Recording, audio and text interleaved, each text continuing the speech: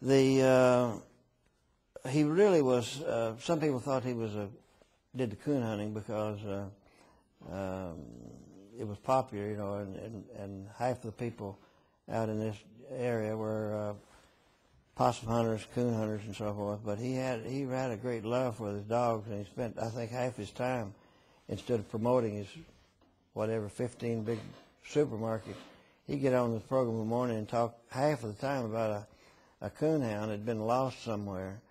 And he's a sort of a psychologist, and he said, now we know who's got that dog, that we know exactly where that dog is, but we don't want to cause trouble in the community. And if you want to bring that dog down to somebody's, or turn him loose, or he'd have a certain place to put him in. You want to turn him loose down at Jake Lau's house tonight, there'll be no questions asked. So, and he would scare them. Now, if you don't bring him in, that we're going to bring the law on you, and if we have to go to that trouble, we're going to put you under the jail. So he liked the dogs, and he liked to trade in them, as they like to trade in horses and mules and so forth. But he got to thinking in his older days about those dogs that he had loved so much, you know, and he talked about them as if they were his children. And by the way, he only had one child, and she died young, and he had, I think, one or two of his grandchildren died tragically, and his nephew that was going to maybe take over the business passed on early in life. So these dogs were, you know, his children. So he decided he wanted to do something for them because, well, first of all, 3 of them had saved his life, he said, down in the swamps of Georgia, because they got stranded, and it gets pretty chilly down there in November and December. And he had one hound on each side of him, one on top, spent the night, and he, as I say, that kept him from freezing to death. But he had Mr. Abston, who was the same age as Cas Walker, to paint, to draw, put a tombstone up for each of his dogs on this big mural. And Cas would stand there and tell him, you know, each one he wanted a little different, because that's old Loudmouth, and that's old something. And he's got them all, and amazing. He remembered how many there are. It must have been 50. And he remembered where he got them and how long he kept them and who he traded them to and so forth. So the point is, it wasn't just business, all business.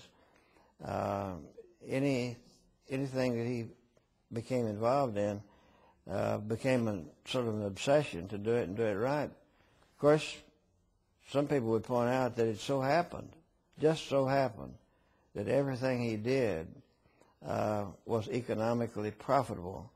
Even, you know, if a house burned and the family was destitute, he'd get on the television and raise enough money and get enough clothes and appliances to put them back in business. Well, who can say whether he did that because of his empathy for those people or because it was good for business? I would choose to think that he did it because he really wanted to help. Because in my case, he helped me tremendously for years and years, and I don't know that he got any benefit in any form from what he did for me. How much time we have, Mr. Anderson? We got 5 minutes. All right. Let's get back to the painting. Mm-hmm. You're going to tell me about Mr. Arston. Is that the name of the painter? Abston. Abston.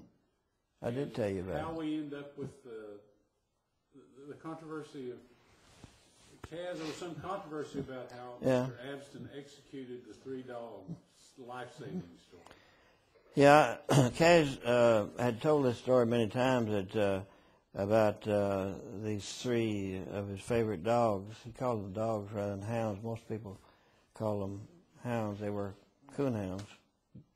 So for some reason they got stranded in the swamp, and as my grandfather would say, night overtook them. That's what my grandfather would say when he's telling these bear stories and everything. And I knew when night overtook them, they were heading for trouble.